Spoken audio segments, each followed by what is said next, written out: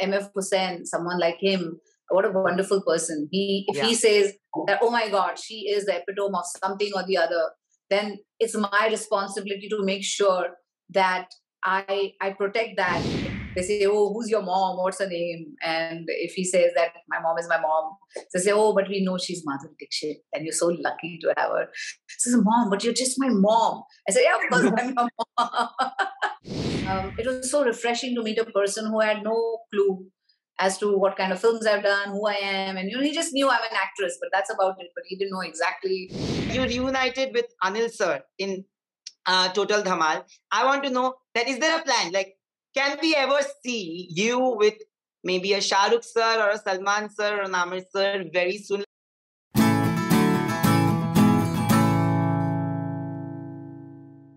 Her expressions make our dil go thak thak. Her dance can make you envious. Her infectious smile has remained our biggest ishqiya for more than 40 years now. Welcoming the legend Madhuri Dixit in conversation with me only on Bollywood Bubble. Thank you, ma'am, for doing this.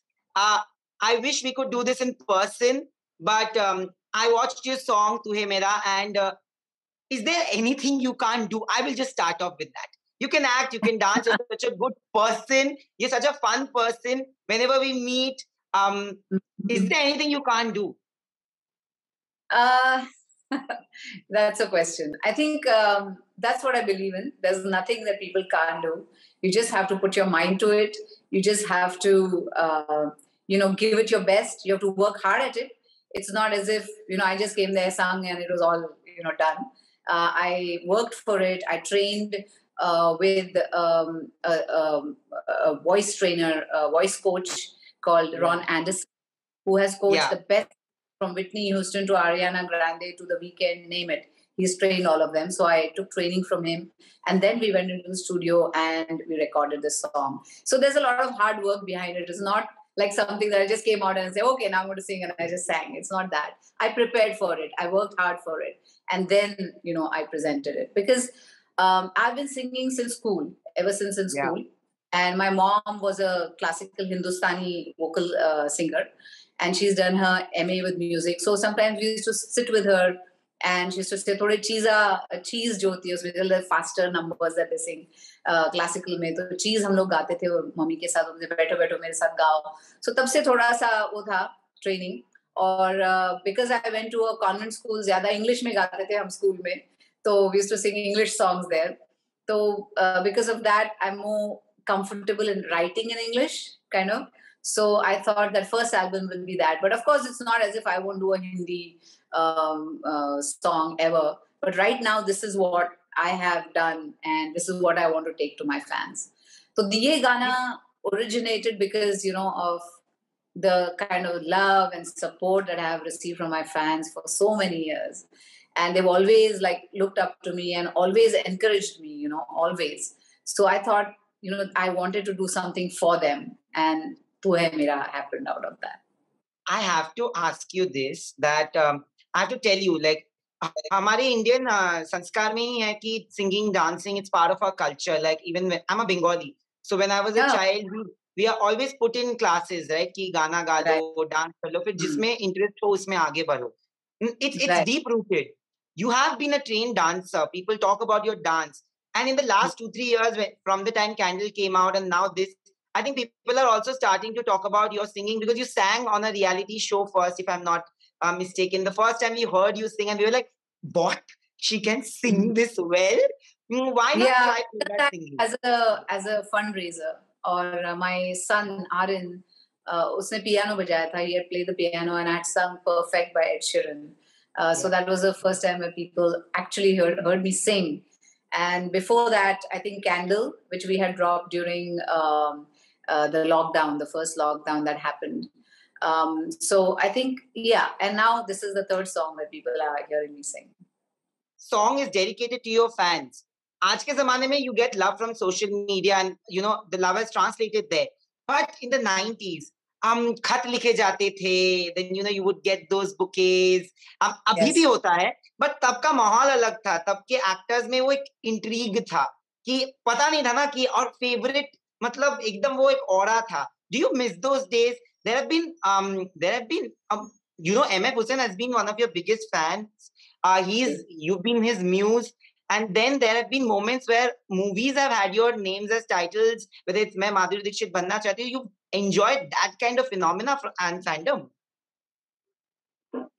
Yeah, I mean, for me, it was all the love for what I do. For me, it was like I love to act, I love to dance, I love to sing, I love to do all these things.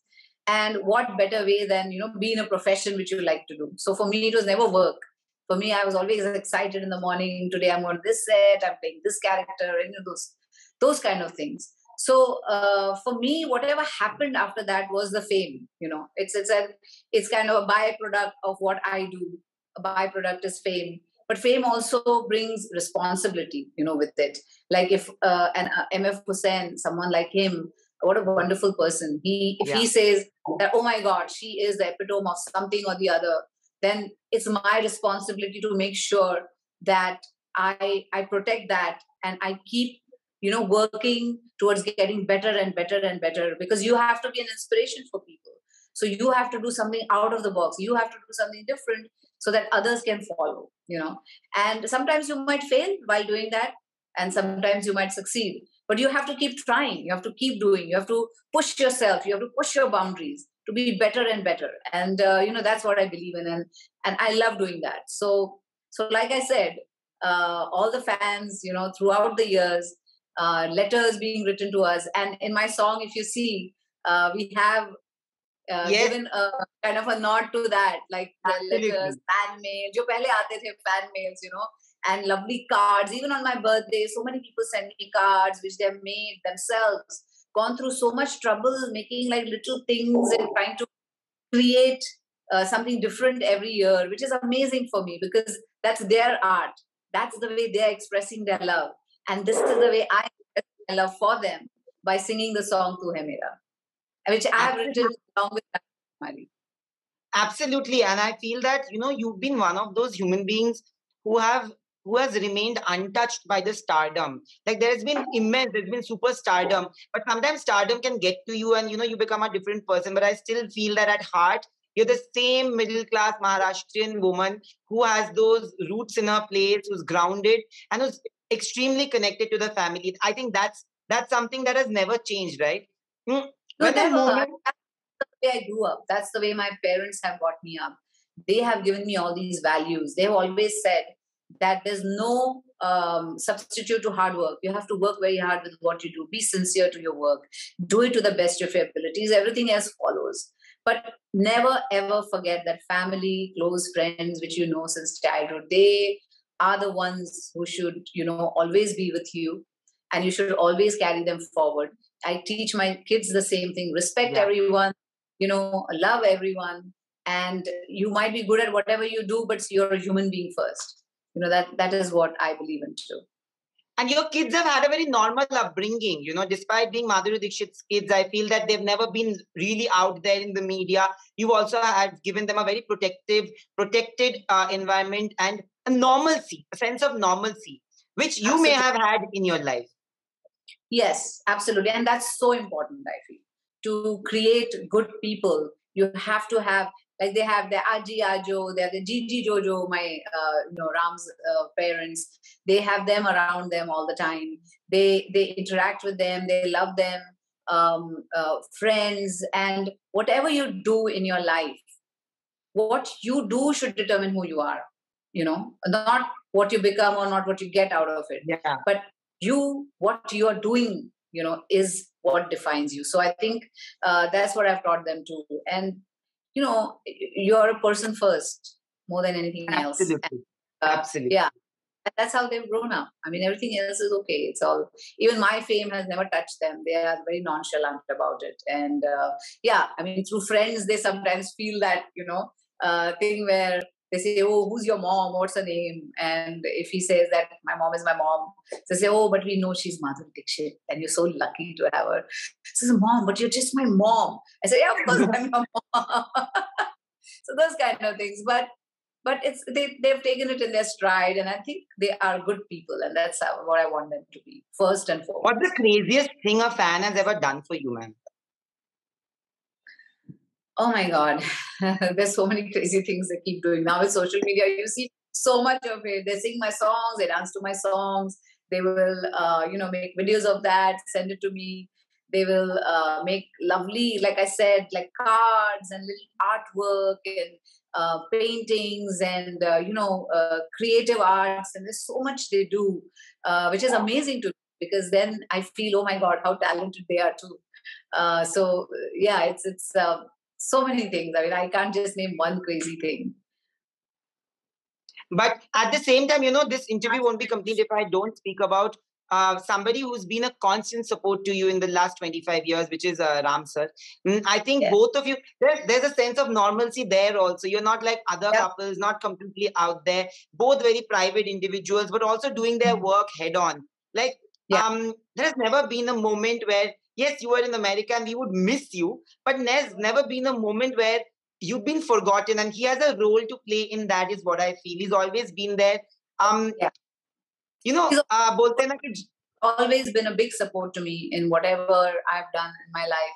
It's like he always pushed me, no, you do it, go there, it's your legacy and you have to continue with that. He really has been like a backbone to me. Even where Tu Hai Mera is concerned, the songs that I've sung, he's the one who encouraged me. He said, you sing so well, you should go, you should do it, sing your emotions, and that's a part of who you are, and you should express that. And that's why Tu Hai Mera and my whole album has happened. My first song, Candid, which we had dropped during the first lockdown, during COVID, which we dedicated to the frontline workers.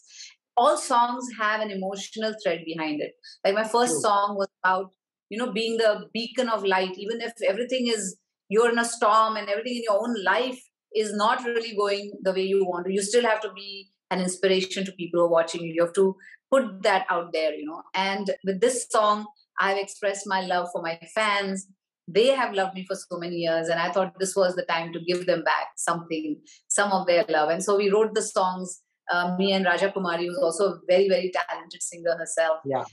So we sat down, we wrote the song, and Narendra Singh was the producer, and we kind of made it happen. But I don't think it all would have happened without him encouraging me and always, And the title is so sweet, Tu Hai Mera, which is also something that you dedicated to your fans.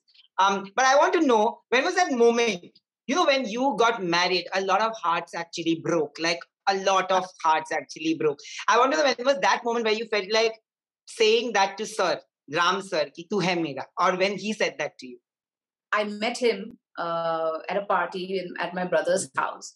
And it was so refreshing to meet a person who had no clue as to what kind of films I've done, who I am. And, he just knew I'm an actress, but that's about it. But he didn't know exactly, because he's grown up there and he was in the medical thing for 17 years. You have to, study to be a doctor finally out there, to specialize like in cardiothoracic surgery. So 17 years of your life, you have to dedicate to study for that. And so he was very busy and he had not really seen my movies. So it was so refreshing when I met him, and it was like we were just talking about various things, about life, about this, about that, like normal people, and I thought that he had no preconceived notions about what kind of person I am because of what he's seen on screen. And so it was so wonderful to see him and talk to him. And then we met again, and I think we started talking a lot, and we met, and then of course I started realizing, like, yeah, Tu Hai Mera. But Madhuri ma'am, this would be my last question, that, today is the time when we are seeing all our favorite heroines come back and get prominent roles. When it's a Fame game, I loved Fame game. I loved you in it. And I think I watched it with my entire family and friends, and they loved you in it too. We are waiting for season 2. Another series got announced, but there's something that we 90s kids are waiting to watch, because today is the time when there is an age of relevance. एक time ऐसा था जहां पे हम लोग सोचे थे कि एक शेल्फ लाइफ होती थी एक्ट्रेसेस की, बट अभी नहीं है वैसा, and everybody is getting to play prominent roles. I want to know, but do you feel like you reunited with Anil sir in Total Dhamal? I want to know that, is there a plan? Like, can we ever see you with maybe a Shah Rukh sir or a Salman sir or an Aamir sir very soon. Like I am a Dil To Pagal Hai fan, fanatic. So yeah, I'm asking like. Well, let's see. That's everybody is asking me that question, and I think we will see how it goes. But as far as you're saying about the heroines who come back, I hate the word come back, but everybody saying, yeah, they've always been there. Like Ravina in Aryanak is fabulous. Sushmita in her series. Then I just saw a little bit of Thursday. Yami Gautam is fantastic. And it's great to see women getting such good roles, you know. And OTT has managed to do that because they don't have to work in a constraint of, oh, it has to be a hit, and you have to add this, and then it has to be that, and there are no preconceived notions there. You can make a film, make a series the way you want to, cast people you want to, and make the whole you can create a whole world in which you can draw people, and that's what a series do. Actually, once you start watching, you cannot stop sometimes, because you know every person, and you are you are with them in their journeys. Even the smaller characters have their own journeys, and you're with them, and you want to know, and you're curious about each character and what's happening to them, which is wonderful, and I think even for Alia, Gangubai was a great victory, because it did so well in the theaters. It was, very female prominent, and I think the world is changing, and we will see a lot of changes yet. Yeah. Today there's Deepika Padukone, there's Kangana Ranaut, there is Katrina Kaif. Absolutely. Absolutely, yes, it's changing. Playing like roles which I don't think could have imagined, that a heroine can play this role or play that character. They're no longer, typecast or stereotypical heroines. Even moms who are cast, they're not stereotypical moms. They're people. They're very strong. They are individuals. They're flawed. But, they are characters in movies. And I think, and that's fabulous about today's times. Thank you so much, ma'am. It is always a pleasure talking to you. And yes, मैं हमेशा वो आपसे मिलूंगा तो वो scratch card ऐसे मैं करूंगा. I remember the first time we had done for Dance Diwane. We had like, you told me that scratch card, you're scratching the card. I'm like, yes, I am going to do that more often. I hope I do an interview with you soon where we get to meet in person. Absolutely. And all the best. And thank you. And I hope you cut an album soon. But listen to this single. I have already listened. I've listened to it 30 times. Tu Hai Mera. Do that. Tu Hai Mera. Tu Hai Mera. Yeah. Aap ho hum sabke. That's all. That's all right. Thank you so much, ma'am. Thank you. It was lovely talking to you. Same here.